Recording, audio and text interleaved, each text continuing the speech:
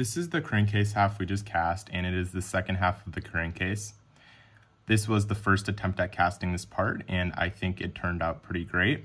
I was able to take some of the stuff I learned from casting the first half to improve the manufacturing process, and I was able to cast it well on the first try, like I said. All of the features cast well. The holes that hold the two halves together cast well. These are through holes, unlike on the other half, which we'll look at in a second, that are not through holes. Those are tapped. The carburetor mounting port turned out well. The hole tapped well. The outside surface has a pretty great finish, cleaned up nicely, and I'm pretty happy with that. The top surface is pretty great. All three holes cast thanks to the reinforcement pins I used that I made for the first half, and I used it for the second half as well because it clearly helped. The transfer port through hole cast well, and the whole finish is great on this surface. The finish on the mating surface between the two crankcase halves is also pretty great. It's nice and smooth. On the inside, we have the bearing housing, which is once again a nice press fit.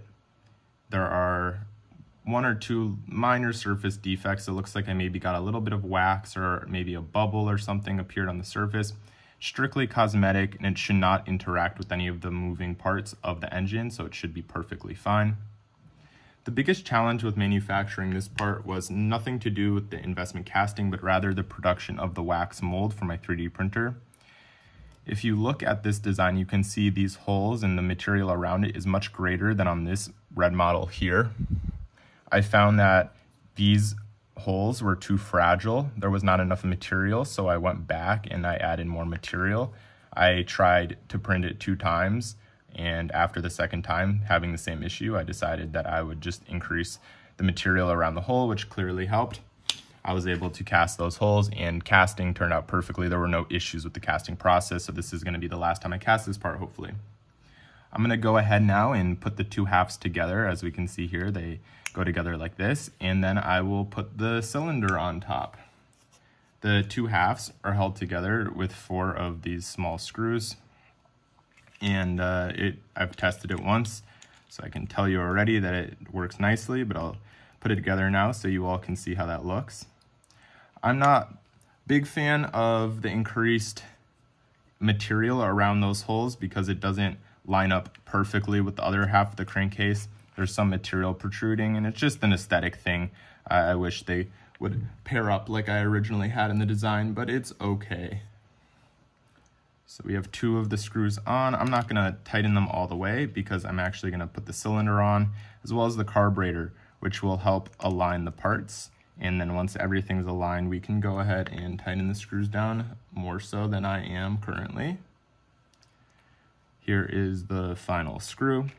And I'm not putting the crankcase in right now because it's just the plastic one, and I did fit it. It fit nicely, the case closed, but fortunately one of the crankcase, the crank is actually a little bent, so I need to go print it again or I'll just cast it.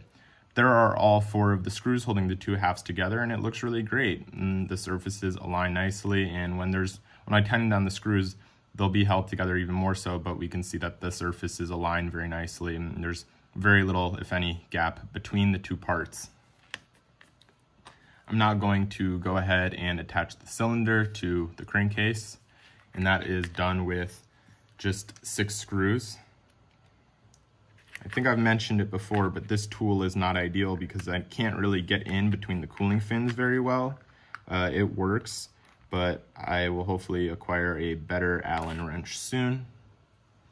Like I said, this is just held on with 6 screws, and the cylinder helps align the 2 halves of the crankcase, which is nice. So once this is on, I'll go back and tighten all 4 of the screws that hold the 2 halves together.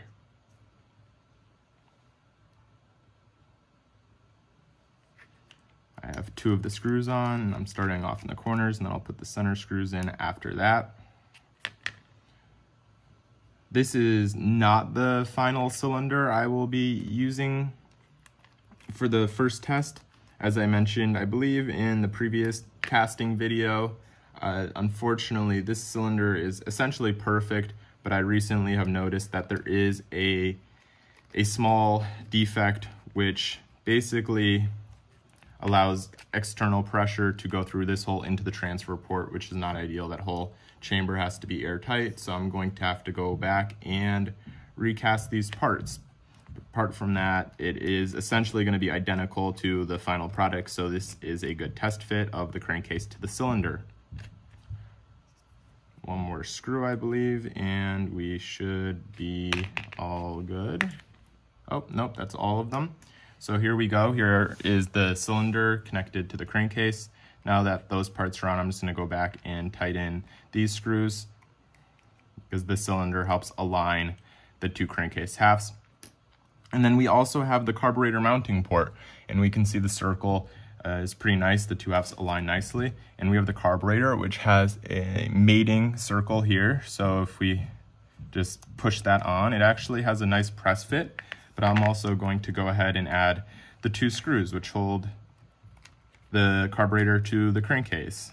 There and there. This carburetor is our plastic prototype model. There will be a metal model produced soon. I have to improve the design slightly, but for all intents and purposes, it is essentially going to be very identical, and the mating surfaces will be the same, so it's a good test fit. But this is essentially the state of the engine. It's really great. These are the biggest, most difficult parts to manufacture, and the fact that I have knocked most of them out and have solved a lot of the challenges is really great. I'm really happy with how this looks. The gaps are looking really great. I was worried that there would be more of a gap in between, and I think with some possible improvements to the cylinder and solving that, I'll have a really great base to then build out the rest of the engine, including adding the piston and the crankcase and the carburetor and all of that stuff. So for now, this is it. I have some more work to do. I think next I will most likely be casting the cylinder again. Maybe I'll do the crank or the crankshaft, but most likely the cylinder. For now, that is it. Thank you for watching. This is Levi Sheridan. Have a great day.